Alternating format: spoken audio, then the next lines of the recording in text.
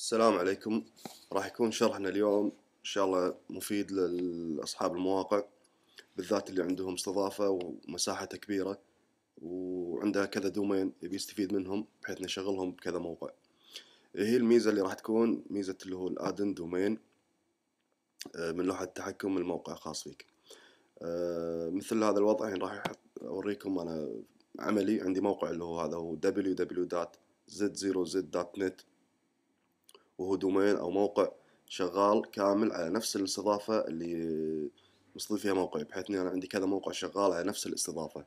الاستضافة اللي عندي أنا سامحت لي اللي هو إضافة مواقع أخرى أو دومينات أخرى على نفس المساحة، وراح يكون التعامل معاهم عن طريق لوحة التحكم الرئيسية اللي هي الموقع الرئيسي عندك، وراح تتعامل مع الموقع كأنه سب دومين، ولكنه موقع شغال كامل لوحده. فقط التعامل فيه أو اللي هو التعامل مع رفع الملفات له عن طريق ال FTP أو لوحة التحكم الخاصة فيك، وراح تشوفون إن شاء الله في الطريقة هذه. بداية طبعا لازم يكون عندك دومين خاص فيك، تدخل إلى لوحة التحكم الخاصة في الدومين وتحط اللي هو النيم سيرفر للاستضافة اللي مستضيفة موقعك الأساسي. في موضوعنا هذا راح يكون مثلا على سبيل المثال موقعي اللي هو waw.cc، أو مثل ما تشوفون تعرفون أنتم اللي هو موقع هورنت، وهو الموقع الرئيسي أو الموقع الأم في استضافتي. وهذه لوحة التحكم راح أوريكم بعدين شلون راح طريقته راح ندش عليها. بس أول شيء لازم تحط في بالك الشغلتين هذول. واحد، لازم تفعل اللي هو النيم سيرفر من لوحة التحكم الخاصة في الدومين اللي تملكه. وفي موضوعنا هذا اللي هو قلت لكم الدومين عندي اللي هو z0z.net، تحط اللي هو النيم سيرفر خاص في شركة استضافة اللي مستضيفة موقعك. هذه أول عملية لازم تسويها أول شيء. اثنين، لازم تكون شركة الاستضافة اللي مستضيفة موقعك سامحت لك في ميزة اللي هو الأدن دومين اللي راح نتكلم عنها بعد شوي. إذا مو مفعلة عندك الميزة هذه ما راح تستفيد من الموضوع اللي راح أقوله حاليا. بعد ما تدش اللي هو قلنا لوحة التحكم اللي هو الدومين، وتضع اللي هو النيم سيرفر عندك، تتأكد انك فعلته فعلا اللي هو النيم سيرفر، وصار اللي هو يحول الدومين الى النيم سيرفر المستضيف موقعك. في هذه الحالة مثل ما تشوفون قدامكم ns1boxlink.net و ns2boxlink.net. عفوا. بعد ما تخلص من اللي هو لوحة التحكم خلاص، تدخل إلى لوحة التحكم اللي هو الموقع الخاص فيك اللي هو مثل ما قلت لكم لوحة التحكم اللي هو wow.cc أو waw.cc. بعد ذلك تذهب من خيار دومينز، تختار اللي هو Addon Domains. طبعا أنا مفعل موقع شغال مثل ما تشوفون قدامكم، بس راح أوريكم شلون الطريقة اللي أنا عملتها وشغلت الموقع على نفس المساحة. تضغط اللي هو Addon Domains، بعدين تضع في الخانة الأولى اللي هو New Domain Name اللي هو الدومين اللي قلنا عنه اللي هو z0z.net.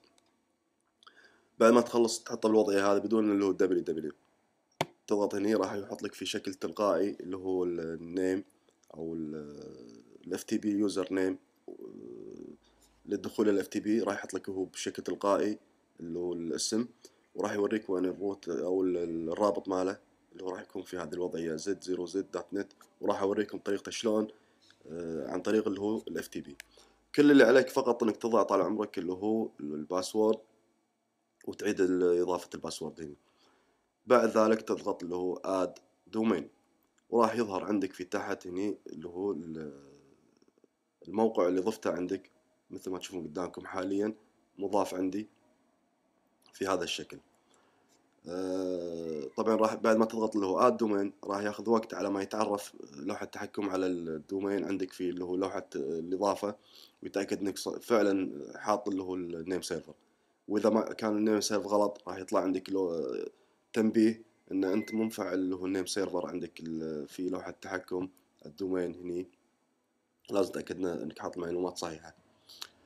بعد ما تخلص من هذه الطريقة اللي هو ضفت اللي هو الدومين جديد إلى نفس المساحة عندك، راح تلقاه موجود عندك في قائمة اللي هو السب دومين.